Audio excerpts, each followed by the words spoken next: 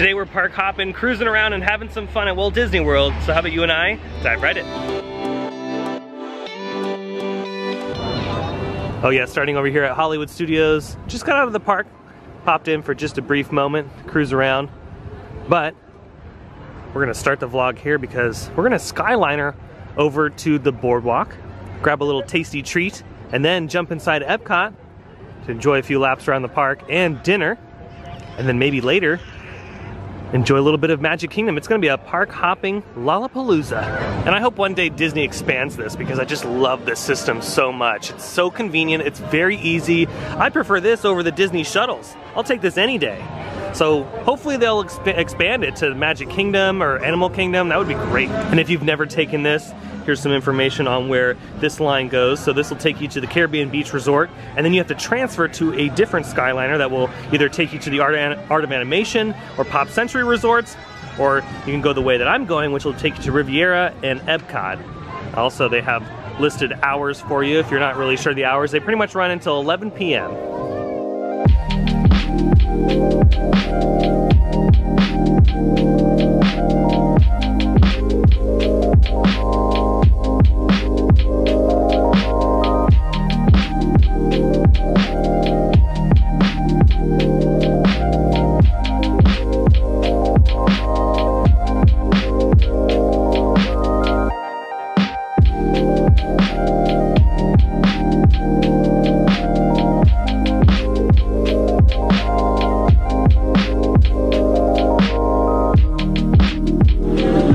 To our first stop where we have to transfer. Oh look, we can visit the Alps. And again, for those that don't know, if you go this way, you're gonna head towards the Art of Animation and Pop Century resorts. And if you go towards this other way, you'll get to Riviera and Epcot. Yeah, the system is so cool because they have this really neat transfer track right here. So if they need to push a Skyliner pod over there to assist with some handicapped folks, you can do that pretty easily without disrupting the main line.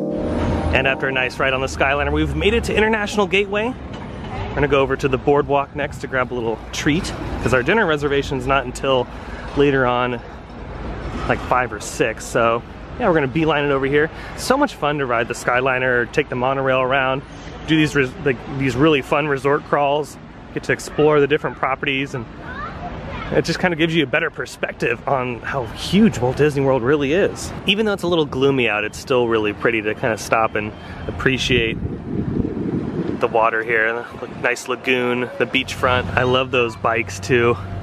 Totally reminds me of being back in Huntington Beach.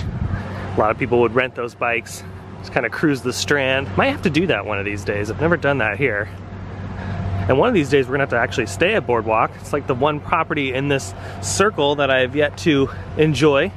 Stayed at Swan and Dolphin this year. Stayed at the Yacht and Beach Club. So yeah, oh, bless you, someone sneezed. And they're still working on the new cake shop. It'll be opening up sometime soon. That's what the concept art looks like. So yeah, very beautiful building. That'll fit nicely in the boardwalk theme. I'll have to try out some of those tasty treats that'll be available. Made it to the pizza window, and this is the tasty treat that we're gonna have before we head inside the park. I figure why not get a slice of pizza while we're here. And we got 3 slices of cheese pizza to tie us over. Oh yeah, again, they smell very delicious right now. Oh yeah, that hits the spot. We're gonna start making our way towards Epcot, but good thing to note, they do not offer whole pizzas here anymore, so very interesting. They only offer slices of pizza. And this is the location that we get our margaritas from. Very good margaritas here at Boardwalk Joe's. And what's nice about staying at Boardwalk or Beach Club, it's not too far of a walk into International Gateway. It's just right around the corner. Yeah, it's a little windy right now, so I'm having to hold my umbrella like this because this thing, these Disney Parks umbrellas are definitely the worst umbrellas ever made in history. And of course, right when you walk in, a beautiful display of Mickey and Minnie for the Flower and Garden Festival. Kind of taking a stroll through France here, and look at this. They even have the bubbles in the champagne. So they must have used some sort of resin to create that effect. That's pretty cool. Yeah, that's what I really love about the different pavilions is like all the small little details. A lot of people walk right by them, but people like me and you who are obsessed will notice just the tiniest little things. And again, here are these souvenirs, the Eiffel Tower souvenirs. Yeah, when I was in Paris, I saw so many vendors selling these little things. Obviously, they didn't have stitch on them like this one does, but they were more like these ones down here. And yeah, there was just like a boatload of them. Like you turn on every corner and there'd be someone selling a little miniature version of the Eiffel Tower. We made our way around the corner to the expansion here in this pavilion where the new Ratatouille attraction is. Again, I don't really like this section right here. Look at how it blocks the facade. They've got a beautiful facade because it's identical to the one that's in Paris, and it's very gorgeous, and especially the fountain right there in the center with the champagne bottles. They just kind of ruined it with this, again, it's a pretty looking, what would you call it, like a gazebo, or what is that? Yeah, it's kind of a gazebo, yeah. Yeah, like the ironwork on it is gorgeous, but again, like, dude, why would you, why would you put that right there? Oh, thank goodness, I was wondering where the hotel was. And if you're feeling a little cheesy, still need to eat here one of these days. I've yet to eat at this particular restaurant, but their items that they have here look really, really good. But with that, we're gonna continue our journey around World Showcase. We're gonna make our way to Japan. Oh, and look at this, they took away one of the taco barges. We have 3 more to go, and of course that center structure, the tallest out of the 5 that were in the lagoon. Yeah, I'm sure here in the next few days they'll get rid of the other 3 taco barges, and then that centerpiece probably be gone, and I'd say like maybe 2 or 3 weeks all of this will be gone. Oh, I love this setup here with all the different bamboo pieces that fill up with water and they spill into the pool down below here. Look at that little hidden Mickey up there. And of course I love the little Zen garden here with the bonsai trees. Isn't it just so pretty? And then the beautiful koi fish pond. So pretty. I've always been fascinated by the coloring on koi fish. It literally looks like some of them are neon. They're so bright orange. Some of them are so bright orange. And the different patterns that they have. Like this guy right here, the white and orange. Again, the orange is just so vibrant. Made it to America, and look at this beautiful Tiana display here. By the way, Tiana's Bayou Adventure opening up late 2024, and at Disneyland, Splash Mountain closes on May 31st. So your last rides are on May 30th. Here in Germany, look at this. My goodness, they have like a giant crystal spaceship Earth. They also have the fountain up there too, the pylons. I have that. Dang, how much is that? Oh, $79,000. Wow. And this is the same area where you can find these incredible beer steins. Look at the detail in all of these steins. It's pretty amazing. Okay, and also in this gift shop, they have some assorted alcoholic beverages available, and there is one that I might try right now. It's a pear brandy, and what's very interesting about it is they actually grow the pear inside the bottle. They stick the vine in the bottle, and they let it grow in the alcohol. So how unique is that? I'm gonna give it a try. All right, so there's the pear brandy right there. It comes in a little shot, but be warned because this is 40%. This is very strong. Ooh. Oh. So it's very sweet at the very start, at the very beginning. You get a really beautiful sweet note of the pear. Oh my God, that's strong. Oh yeah, this thing is no joke. Isn't that pretty unique? I've never heard of them growing something inside of the bottle as like the liquor kind of like cures. And oh yeah, this stuff is very strong. This would, if they give you like a full-size serving, like if it wasn't in a shot glass and they give you like a 5-ounce pour, you'd probably be dead. Yeah, I mean, shout out to the people that just take a shot of this thing. I don't know how you could do that. It's just so strong. Like I've had some strong drinks at Epcot, I've had some strong drinks in general, but I think this right here is probably the strongest thing I've ever had at the park thus far. I'm sure there's a few other little hidden gems somewhere, but this is no joke. And here we go, we officially made it to Teppanydo here in Japan. I've been wanting to do this for quite some time. It's just so hard to get a reservation, and miraculously, we gotta walk up. Ooh, and upon entering, it's kind of reminding me of Yamashiro in Hollywood. Oh yeah, there you go. By the way, I'm still trying to finish this. this is still beating me up here. So I'm very excited because I love Benihana. Here's our table. We're sharing it with another family. Oh yeah, I love these little restaurants like this. They're so cool. Yeah, very Benihana, very Shogun. And then here's what the menu is. And again, very similar to Benihana and Shogun. So again, not too unfamiliar. And as far as what I'm gonna be getting for dinner, I'm gonna get the combination plate with steak and chicken, and I might get some sushi as well. Maybe the sashimi sampler, the sushi sampler sound pretty good. And the delicious salad has arrived. A little ginger dressing on top of that. Oh yeah, the salad is super refreshing. That ginger dressing, on point for sure. 10 out of 10, would recommend. Okay, the salad was absolutely delicious, but now on to the sushi. We have shrimp, tuna, salmon, a volcano roll, and a California roll. Looks like imitation crab on that, unfortunately, but that's okay.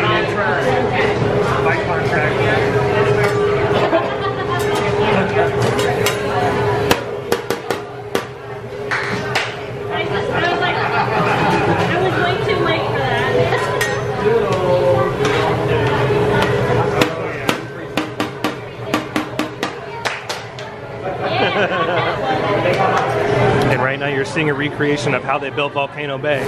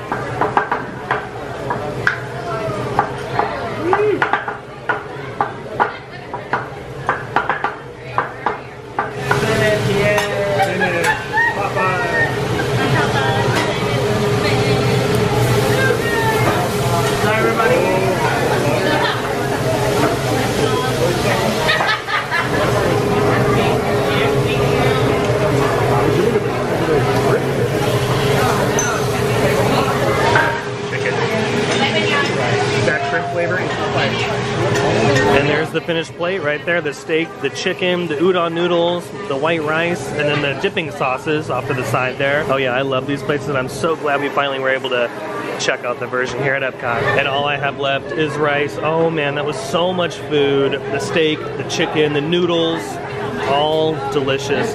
Totally recommend Tepanito here at Epcot. Definitely worth it. All right, finished up here at Tepanito. So yummy. That was very good. Worth it, every single penny. The food was fresh. Again, that steak and chicken, phenomenal. And the sushi was really good too. Oh man, that was so delicious. And my stomach is about to explode, but there's still a little room in there for dessert. So we're gonna continue walking around World Showcase and maybe find some more tasty treats. Oh, we got some birds flying over here.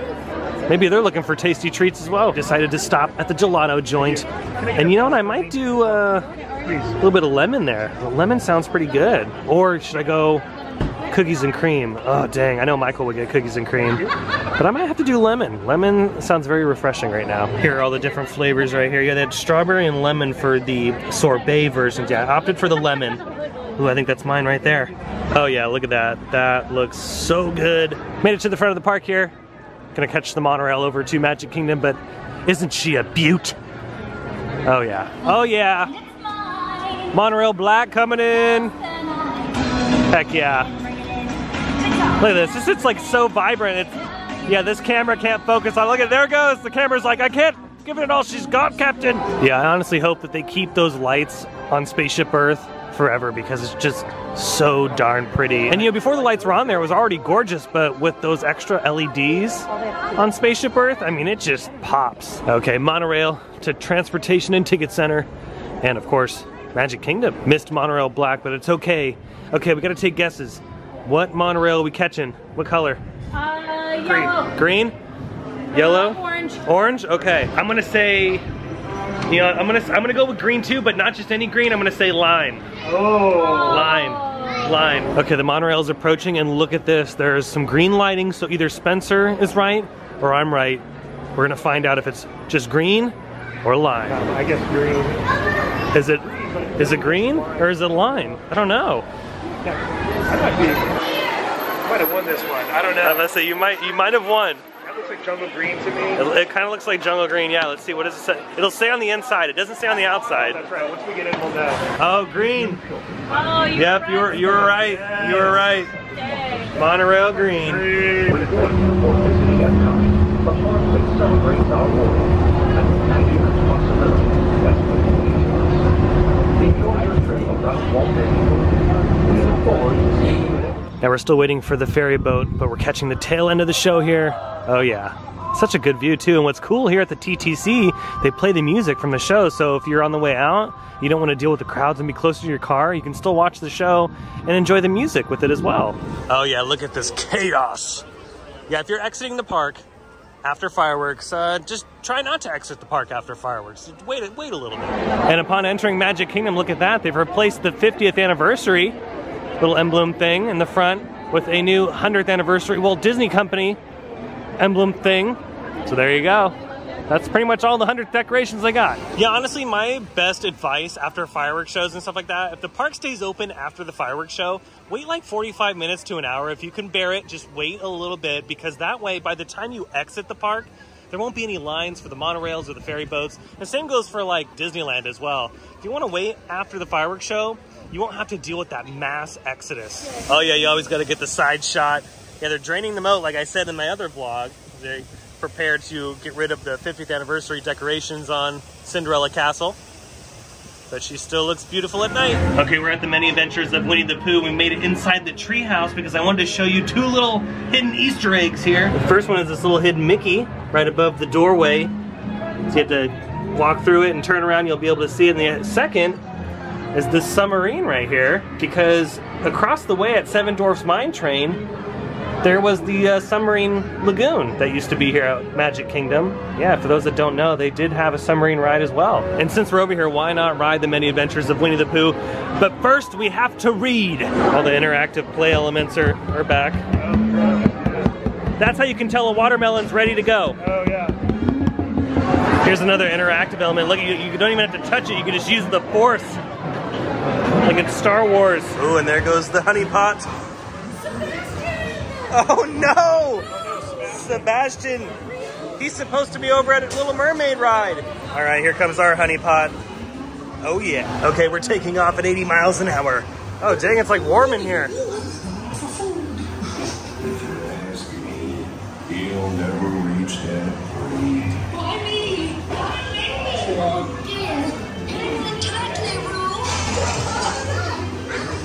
Oh, their house is falling down.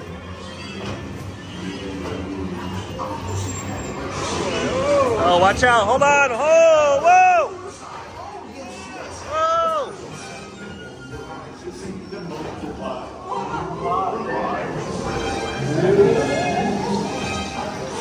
Oh, we're going into the rain room. Oh. Okay, our vehicle is moving even crazier right now. Hang on, Piglet. Well, you know, I think that's going to do it for today's video from Walt Disney World, bouncing back and forth between the parks, cruising around on the monorail, the Skyliner. I hope you enjoyed it. If you did, go ahead and smash the thumbs up button. And if you're new to the channel and you love these vlogs from Walt Disney World or some of your other favorite theme parks, consider subscribing because I have brand new videos every single week. Be sure to check out my Instagram account by following the link down below. But until the next video, I hope you have a beautiful day, morning, evening, whatever it is. And I'll see you next time in the parks. Bye.